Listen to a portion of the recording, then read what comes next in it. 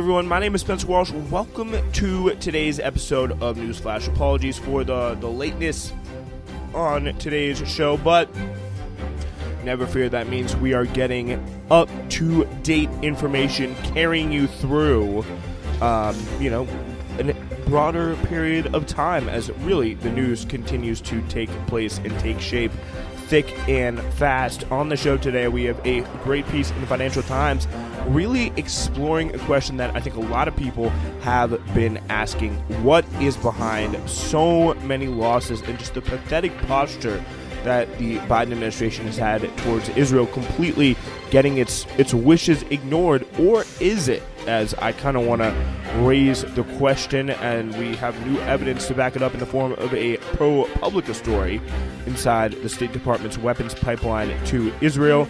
We'll also be taking a look at the latest out of the region, the very, very latest. Also, the Dockworkers strike. We didn't have a chance to cover it on the last show, but it's already over. There has been a new deal for a wage hike and an immediate work resumption. So we're going to take you through all that. A lot of important stuff to go on the show. And Kamala Harris has really been working hard to try and woo Wall Street recently. The vice president has built ties, with finance bosses in an attempt to quell support from Trump. We'll take a look at what that means for the administration, and we will be taking a look at some polls as well.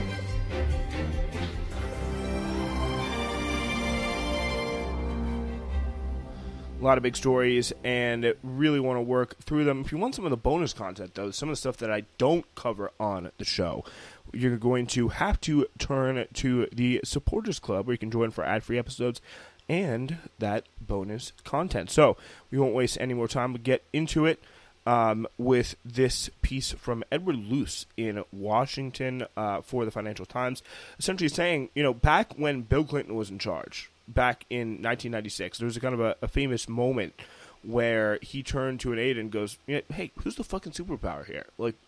America is still the superpower in this relationship. 4 U.S. presidents later, nobody can think of posing that question to Israel's pugilistic Prime Minister, Benjamin Netanyahu.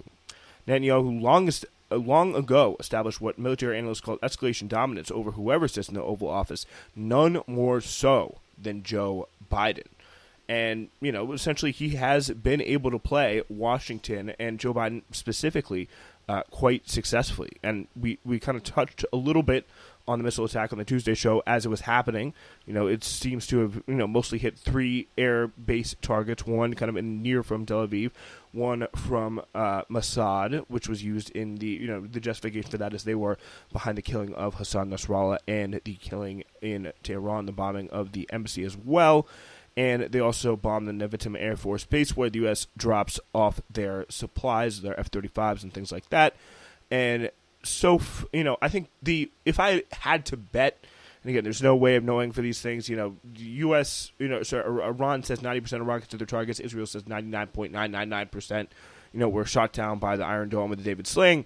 But the question, the likelihood is that it's somewhere in the neighborhood of 60, 70%, 80% maybe. There were some real videos out there that were verified of them hitting impact, and there's been videos coming out of the craters that those impacts have created. So this is something that did happen, and probably not as much as the Iranians say, but it did happen. So that is definitely a part of that kind of in play, and how that could translate to the U.S.'s broader incentive to try and keep Israel safe, so to speak, but also to in a large respect to keep the U.S. out of kind of regional trouble. And really, Biden has handled this quite awfully. On Thursday, Biden admitted he was in discussion with Netanyahu about an Israeli strike on Iran's oil fields. Iran has in the past signaled that it would retaliate to any such strike with attacks on infrastructure in the UAE and Saudi Arabia, which they could absolutely do, because how do I know? They've done it before. They spent the past 7-8 years. This is how they were able to get the Houthis to win in Yemen. They spent the past 7-8 years striking these oil fields within Saudi Arabia, especially. I always remember there's F1 qualifying going on in Riyadh, and in the background there was smoke from these strikes.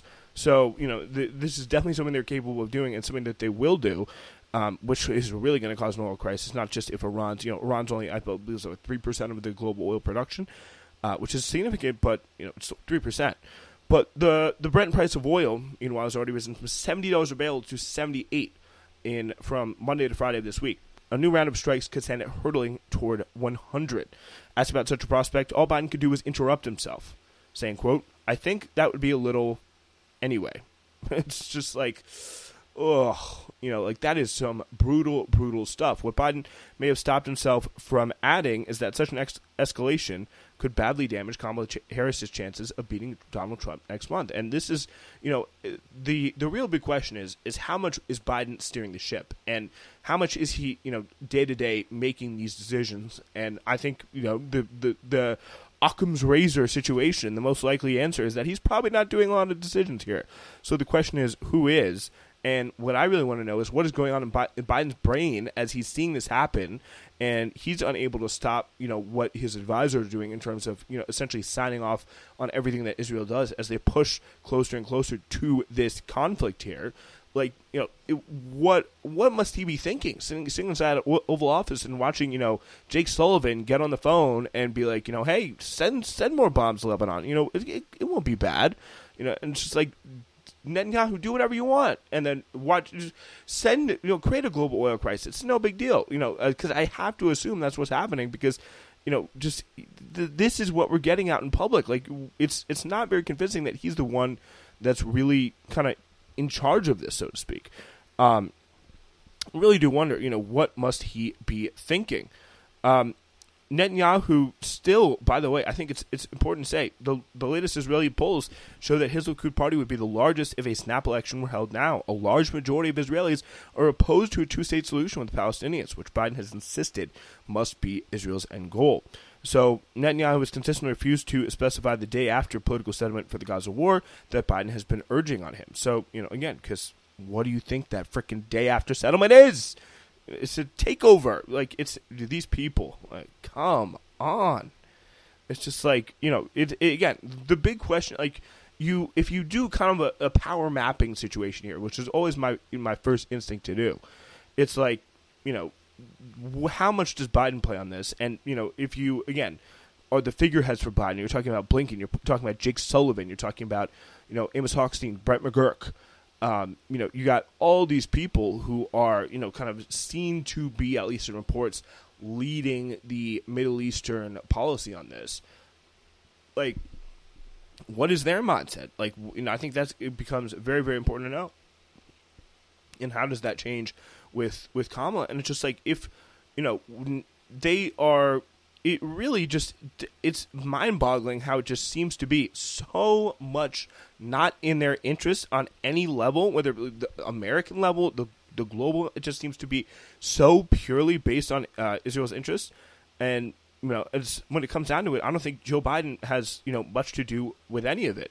And I think broadly, the U.S. policy here has been this kind of help me, help you, I mean, you being Israel, buy you some more time. And that's how they are, choosing to do this now, by kind of continuing to burgeon, continued support behind Israel. And we get this, kind of concerned tone from Edward Luce, this kind of framing of outwitted. We get this, they're just being completely outwitted. Biden, he's a doddering old fool, which is, certainly true. But I also think some of the people, even his administration, are not too broken up, shall we say, because I think a lot of it is this kind of imperial, for lack of a better word, this imperial arrogance of, we can take down Iran. Like, they're weak. They're our enemy. We can come down and take him. They don't realize, the world of shit that we have gotten into trying to take down much lesser foes. Like, they think they can just wipe their hands of them really easily, get into another war. So they're saying, why don't we take a global oil crisis on the way? And they're acting as if, Netanyahu, he beat us again, as they truly get everything that they want, which is complete U.S.-Israel control over the Middle East with no force standing in the way of their killing and expansion. So I think, it's definitely something to keep in mind, and I think that's probably a driving principle behind it when you look at the behavior, not the rhetoric, more often than not. It'll be interesting to see, of course, how things change with Kamala, but I bet not very much. But we will have to be very, very, we will keep a very, very close eye on this situation. But for now, I will say, good article in the Financial Times about this, just really how Netanyahu broke through Biden's, just kind of outwitted Biden on this. But I think it is worth asking, is this outwitted framing kind of a convenient thing for Biden, or really, more, I could believe Biden's outwitted, but for whoever else is running the show, in his stead, are they outwitted, or do they think, in some misguided way that they can get a strategic win out of this, not just for Israel, but for the United States as well? So definitely something to keep an eye on, and we will keep an eye on for it as Newsflash.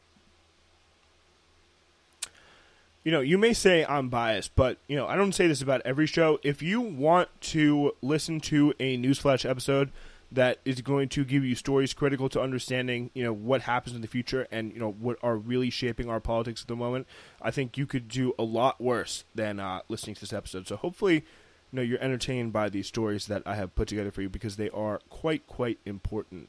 And here's another one. This is how the State Department's pretty incredible weapons pipeline to Israel's leaked cables and emails show how the agency's top officers dismissed internal evidence of Israelis misusing American-made bombs and worked through around the clock to rush more out while the Gaza toll mounted. So it's just like, this is nauseating stuff. Like, this is, stuff that, wantonly kills children, bombing refugee camps, killing hundreds of people at a time. And, I really do. The Al Jazeera Investigates has a video of how the Israeli, army has conducted itself out, actually a full feature-length film of videos and analysis of how the Israeli army has conducted itself in Gaza since the start of the genocide. And, that is a great way of putting in perspective to, these are the people. Watch the trailer at least for that.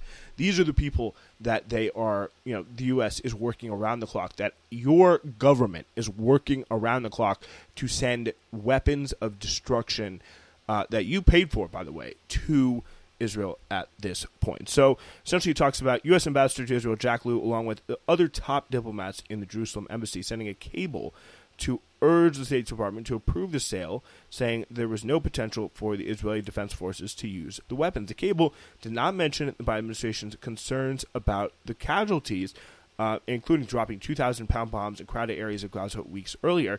Lew was aware of the issues. Officials say his own staff had repeatedly highlighted the attacks where large numbers of civilians died. Homes of the embassy's own Palestinian employees had been targeted by Israeli airstrikes. Still, Lew and his senior leadership argued that Israel could be trusted with this new shipment of bombs, so as the GBU-39s, which are smaller and more precise. And, we talked about it on the show, the many massacres that they've used with those exact bombs that are created by Boeing and sent over. Like, some of the most well-known massacres of this, countless, schools, refugee camps, whatever, have been with those exact bombs.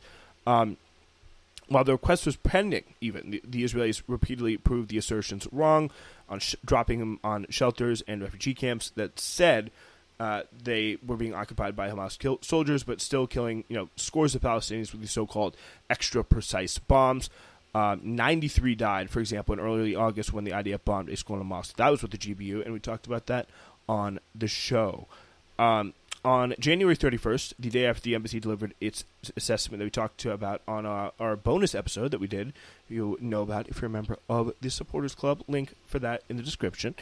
On January 31st, the day after the embassy delivered its assessment, Secretary of State Antony Blinken hosted an agency-wide town hall in an auditorium at State Department headquarters where he fielded pointed questions from his subordinates about Gaza, talking about all the heart-wrenching suffering and all that stuff, the whole Biden administration lines, saying they are trying to make judgments, and they're trying essentially to assure, this is the line that he tells his staff, that October 7th would never happen again. And this is in their minds, and I think it's very telling that they're, kind of coming out and saying this internally.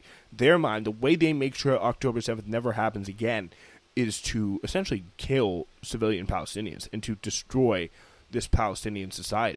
This is the Joe Biden, Kamala Harris government.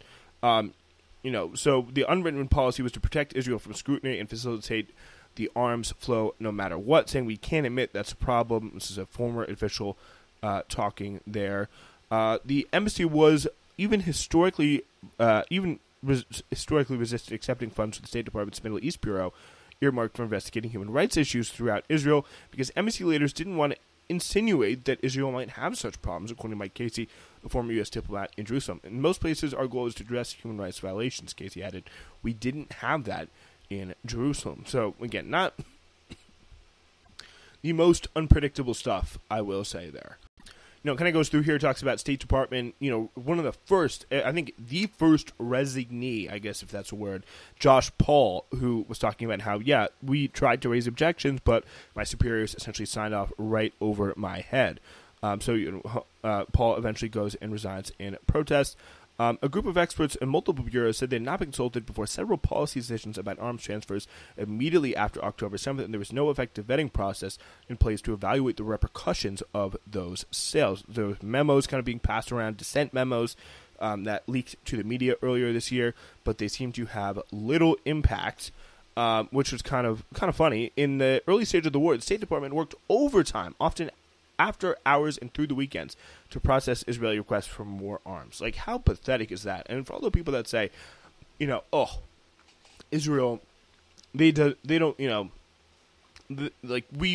us stopping sending them weapons would have no impact on their war effort. They're still going to continue to do whatever they want. It's just like, come on, hello. Like, are we paying attention to what we are seeing right in front of our faces here? Like, this is just too obvious. They're sending so many weapons requests in that the State Department officials, they got to stay home in a week. Like, these are the grunt workers probably that are just like, another bomb, just again and again and again. Like, we had to, rush ship this stuff out. And the fact that all this effort was being put for such a criminal act and such a, deeply criminal, they go through the society, doesn't support a two-state solution, completely is, supportive of Netanyahu now even. That is just a sign of just this, what our government is doing for this government, just knowing absolutely no bounds. But the State Department spokesperson said employees were allowed to accept gifts from foreign governments that fall below a certain threshold because, again, it goes for later on, there's the staff in the Arms Transfer Bureau walked into their D.C. office and found something unusual waiting for them. Cases of wine from a winery in the Negev desert, right next to, by the way, the concentration camp, where the people that they are literally sending the weapons to are raping and sodomizing Palestinian detainees that have no connection in a lot of cases to Hamas. Right next to that is where they're, picking the wine and sending them over to the stupid Americans that they're, committing a genocide with the weapons that we, send them over. And again, honestly, the more I think about it, the more I think, if you're the stupid one, if you think they're stupid, they know exactly what they're doing. And, maybe not everyone's okay with it, but they know what these weapons are being used for. And I think the fact that, they sent him a little bit of box of wine right next to, the torture camp, from the vineyard right next to the torture camp, that's a little extra cherry on top right there. 1 month later, Lew delivered his endorsement of Israel's request for 3,000 precision GBU-39 bombs, which would be paid for with both U.S. and Israeli funds. Lew was a major figure in Democratic circles, having served in various administrations. He was Barack Obama's chief of staff and then became his Treasury Secretary. He was also a top executive at Citigroup and a major private equity firm. The U.S. Defense Attaché to Israel, Rear Admiral Frank Schlereth, signed off on the January cable as well. In addition to its assurances about the IDF, the memo cited the Israeli military's close ties with the American military. Israeli air crews attend U.S. training schools to learn about collateral damage. That's funny. And use American-made computer systems to plan missions and predict what effect their munitions will have on intended targets. So, that is, that's the kind of information you just read, and I feel like it threatens to just turn you into the Joker. You just want to start maniacally laughing. At the time, the early stages of the war, these dumb bombs, Israel using American-made unguided dumb bombs weighing 2,000 pounds, which many experts criticize as indiscriminate. But at the time, the embassy's assessment, Amnesty International documented evidence that Israel's had already been dropping, at the same time, the GBU-39s with a smaller blast radius on civilians. At the time, State Department experts were also cataloging the effect the war had on American credibility throughout the region. Hala Rarit, a career diplomat based in the Middle East, was required to send daily reports analyzing air media coverage to the agency's senior leaders. Her emails described the collateral damage from airstrikes in Gaza, often including graphic images of dead and wounded Palestinians alongside U.S. bomb fragments in the rubble, saying, quote, Arab media continues to share countless images and videos documenting mass killings and hunger while affirming Israel is committing war crimes and genocide and needs to be held accountable. Networks covered also the Israeli responses to South Africa's claim, stating that South African government is complicit with Hamas. They say these images and videos of carnage, particularly of children getting repeatedly injured and killed, are traumatizing and angering the world Arab world in unprecedented ways. Talking about this girl named Sana Al-Farah, they link one clip from this. This is an email saying, hey, look, they were warned from every which direction of the State Department, but still, from the top, saying we need to do everything we can to make sure October 7th happens again. And the message is here: it's killing little girls.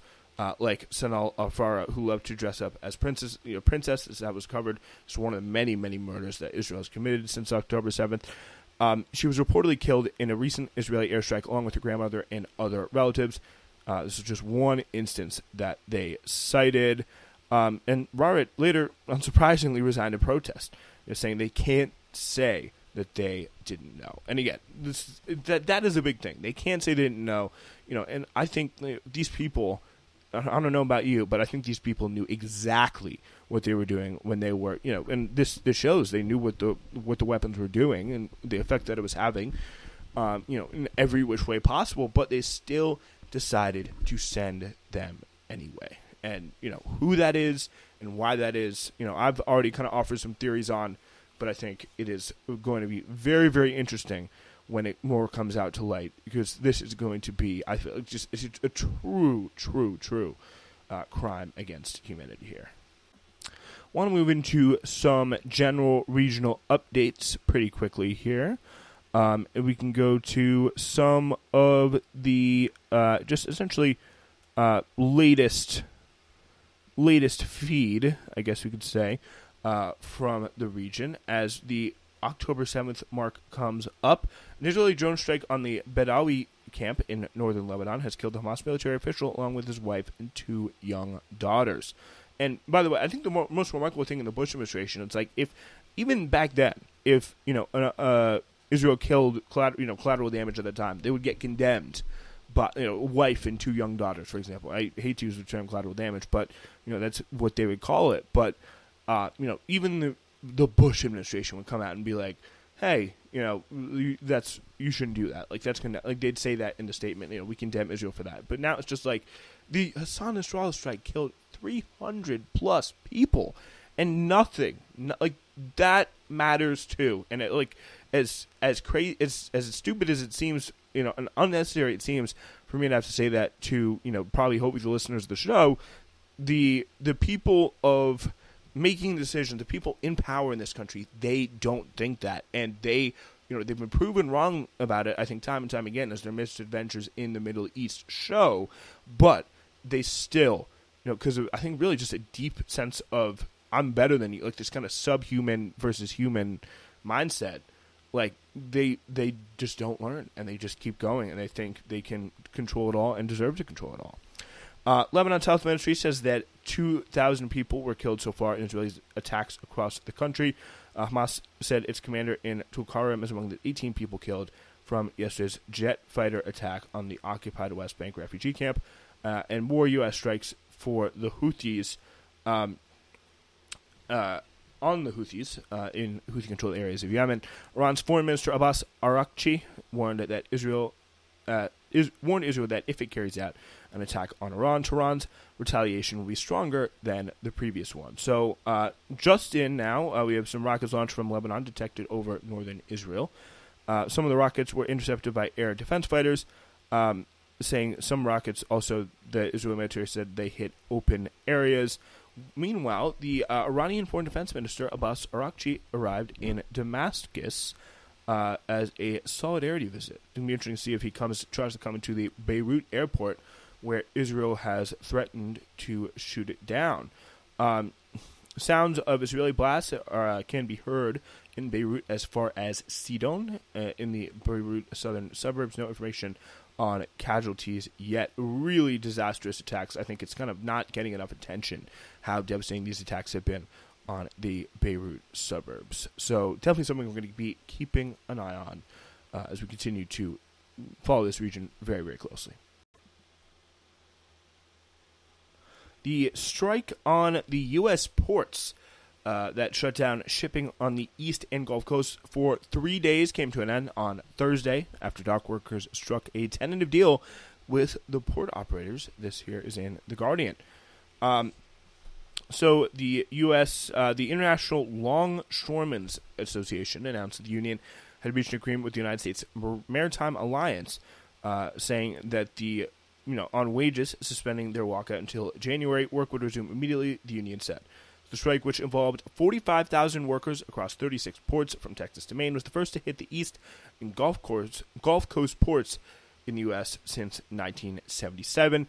The tentative agreement is for a wage hike of around 62%. A source familiar with the matter told Reuters both sides said in a statement they would return to the bargaining table to negotiate all outstanding issues. Concerns had been mounting about a potential economic impact of the strike and the threat of shortages. J.P. Morgan analysts estimate the walkout could cost the economy as much as $5 billion a day. By the grace of God and the goodwill of neighbors, Biden told reporters about it, it's going to hold. Which is, I think this is important to highlight here with this strike. Biden and essentially any other president could come in and put Taft-Hartley. And, as much as I want to go as hard as I possibly can against Joe Biden for everything we just talked about for the last 25 minutes in his foreign policy, I think it is absolutely clear that you have to give him a big amount of credit for not coming in and putting in Taft-Hartley. That was a historic decision that a lot of other presidents could have easily done. So Taft-Hartley essentially is the bill that bans certain kinds of strikes that would really, essentially damage national security interests and, screw the economy. And, that extrapolation-wise would be a threat to national security. It was almost kind of the assumption that was what he was going to do. And he said, no, I don't believe in Taft-Hartley.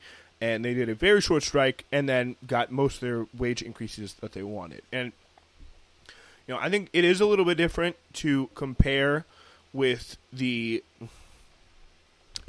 dock workers, given their very, very strategic positioning in the economy versus other types of workers. And it's obviously a very, very different segment.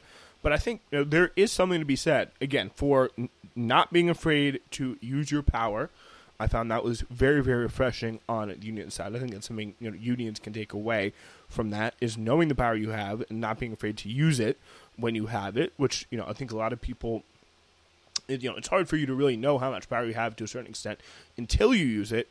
But I also do think there's a lot of people, in politics and in union culture that do have a lot of power and can shy away from using it, although we've seen that changing a lot with some of the bigger unions in the country.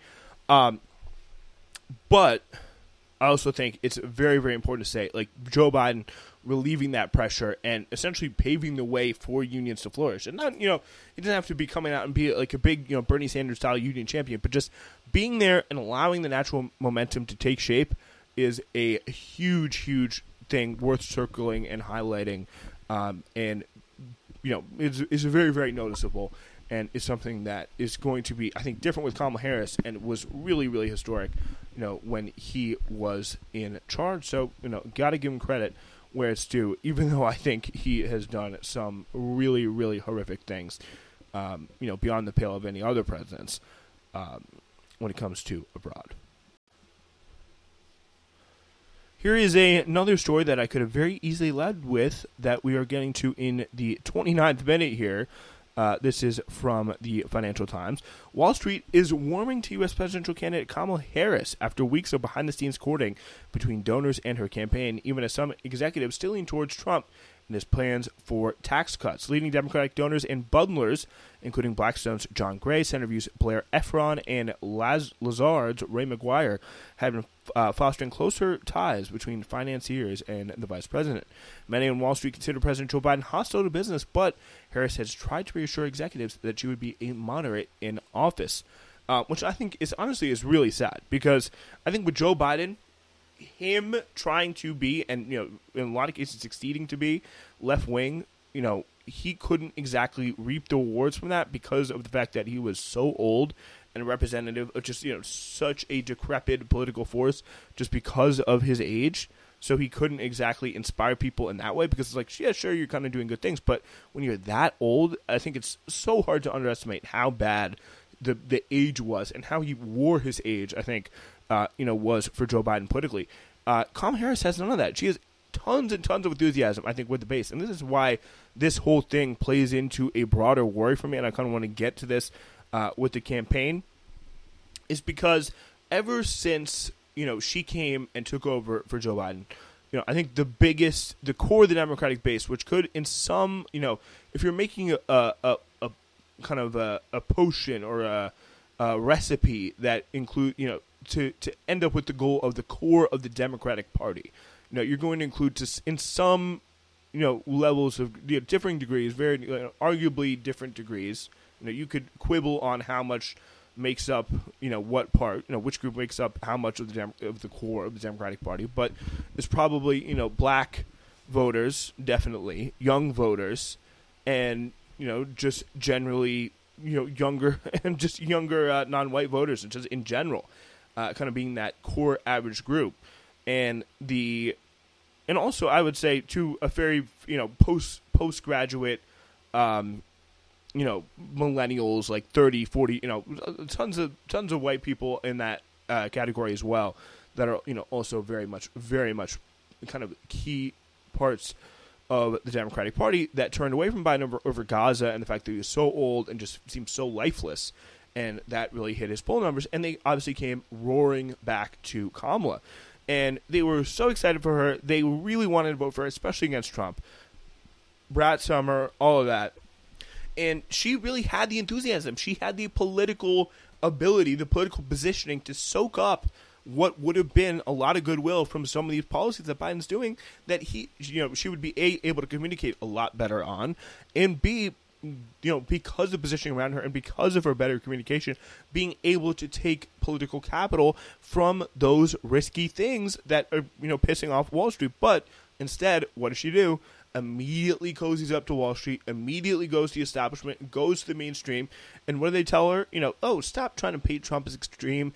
Tell Tim Walz to stop doing interviews calling, J.D. Vance weird, try to get him to agree with him and all that. So I just think it's like that is such a red flag warning sign path, for the way that she's going down. I think not only for the election, which I think is really it's bad politically for her, because this path, which I really do, I think, associate with her kind of cozying up to donors and her, I could find, it would take me a while, but I could find the articles, where she's getting advice from these people being like, oh, it's too negative for Tim Walz to be calling J.D. Vance weird too much. Like, that's what the mainstream Democratic consultants will say.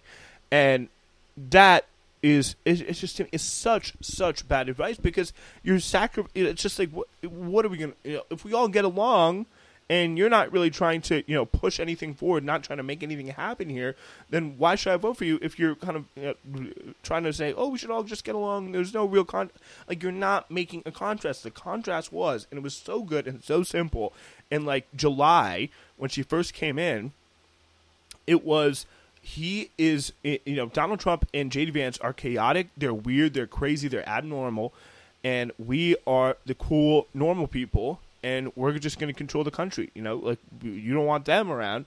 And, like, that has been completely taken away on the rhetorical level, because you don't see, Tim Walz hitting J.D. Vance on the weird stuff. You don't see this real effort to paint the Trump administration as legitimately extreme, which they are. And it's also on the policy level, on the decision-making level, because there's also a lot of drifting back towards the center. There's also going to where it's safe, going towards the mainstream, going towards the establishment, just as they are in this kind of weird situation. Like, let's not get too extreme. Let's not be too divisive. It's cause a lot of turbulence. Like, no, like, this is how you win the election, and things are already tightening up. So it is just a really bad situation, and something that I really wanted to flag, because I think it's going to shape a lot of how this race kind of turns up.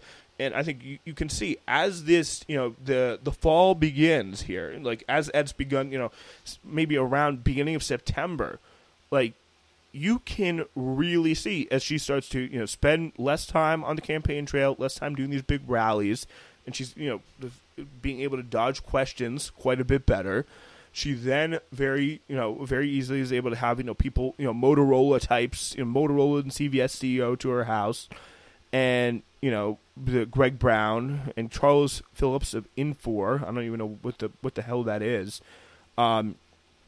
But essentially, Kamala, they're sending a big signal to finance executives close to Harris. Said she had reassured them that she could appoint new officials to the Securities and Exchange Commission and the Federal Trade Commission who would take a less aggressive stance than current respective chairs Gary Gensler and Lee DeCon. So that there's all these CEOs, they just come over to that are being investigated by her administration, are just coming over to an event and be like, yo, this is so tough, right? Like, we gotta do something about this. Like, and this is what Kamala Harris is, and she's starting to do it already.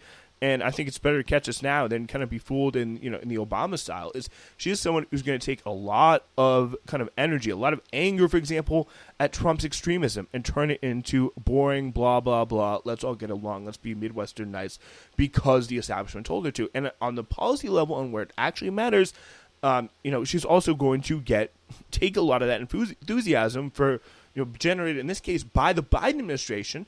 And then she's going to go to where it's safe again. She's going to go to the establishment again. And she's going to have those people over to her house that are being investigated by the people that her administration put in there.